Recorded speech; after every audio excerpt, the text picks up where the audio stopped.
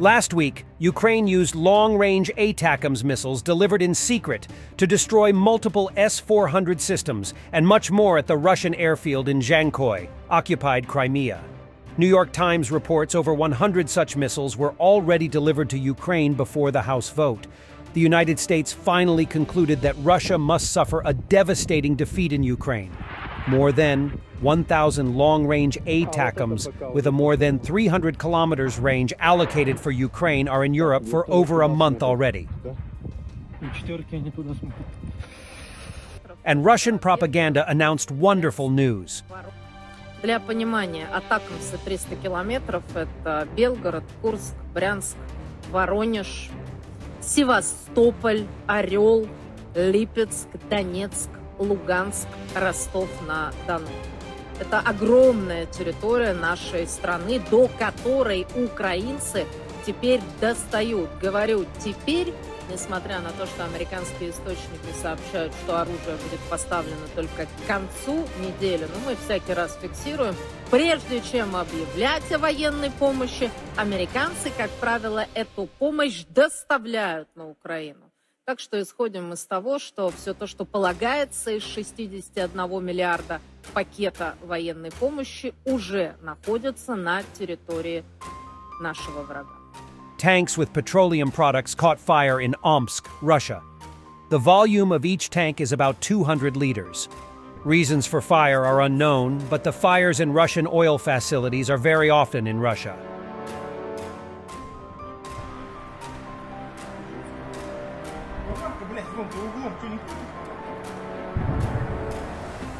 Можно козловой залезть?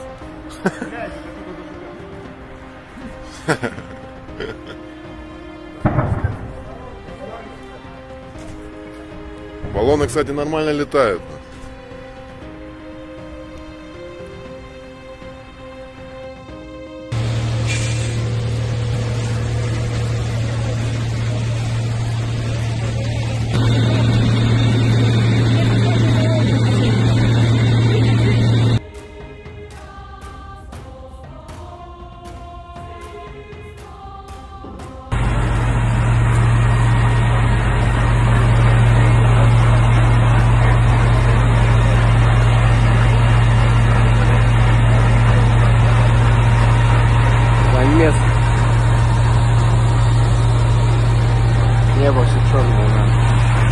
Mass production of Russian Blyat mobiles has begun.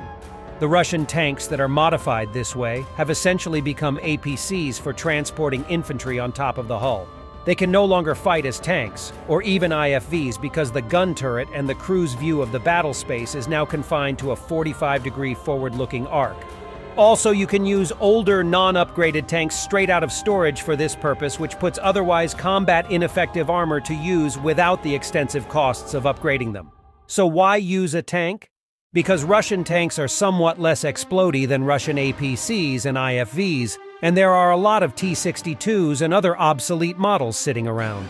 I'm not sure how well-mounted infantry would fare with a hit on the shell from a cumulative warhead. Being killed versus being severely wounded from molten metal in your face have the same immediate effect on combat effectiveness of infantry, but it should marginally increase survivability.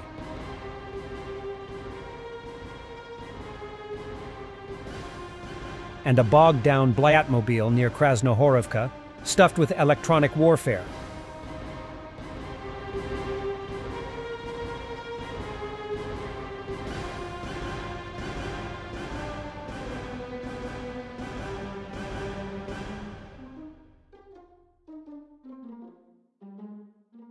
The situation on the Eastern Front is not good for Ukrainians. Months they were left without weapons makes the things very hard right now. The Russian invasion army re-entered Urozhain in southern Donetsk Oblast, 8 months after it was liberated by Ukrainian forces. Russian Deputy Defense Minister Timur Ivanov was arrested for 2 months after a decision was made by the Basmany court. He's facing 15 years in prison for a large-scale bribe. But don't be fooled by the headlines. This corrupt man has been robbing the Russian population with permission from authorities for decades. He is a person belonging to the system. The real reasons behind this arrest are more complex.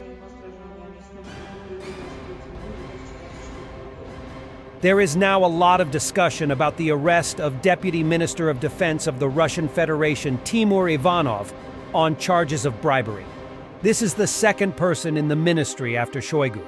No matter how funny it may sound for Russia, yes, precisely for bribes. But the detention of Timur Ivanov is a strong blow to Shoigu.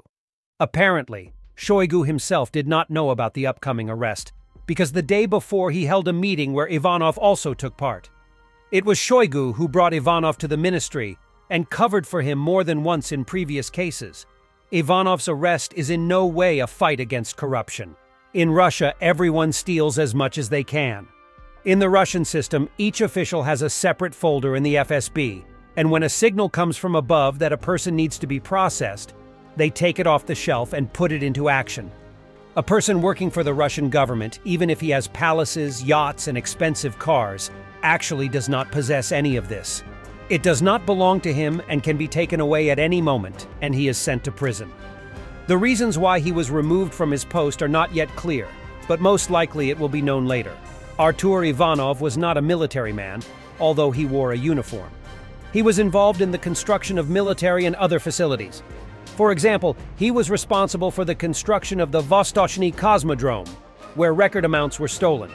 He was responsible for the construction of the Patriot Park and construction in Mariupol, destroyed by the Russians. He held the civil position of acting state councilor of the Russian Federation, first class. In the army, this would correspond to a general's post. That's why there were all these uniforms with medals. His arrest actually indicates that a serious intra-clan struggle has begun in Putin's system. Ivanov's place is very profitable because during construction there are some of the largest kickbacks. Now the struggle for this place will begin, and all the contenders will now rush to compromise and snitch on each other in the fight for this place. Putin created a system like any dictator, where he pits everyone against each other and forces one to fight with another. His task is to ensure that no one can unite so much as to become a threat to his own power. Whether clouds are gathering over Shoigu himself is also difficult to say now. After Prigozhin's rebellion, Putin does not risk introducing new players, relying on old, proven, and loyal people, albeit absolutely useless. In this system, such people are actually allowed almost everything. Steal, send soldiers in batches to their deaths, but the main thing is to remain loyal. But failures at the front may force Putin to make some personnel decisions, so it's now difficult to vouch for Shoigu's safety. But no matter what happens there, it's all for the benefit of Ukraine, because the Russian system is devouring itself in this way, begins to collapse from the inside and weakens, and with it, naturally, Putin's power. The list of Russia's problems is only growing every day. Kadyrov is also preparing to kick the bucket, and if the struggle for power begins in Chechnya, it will explode significantly.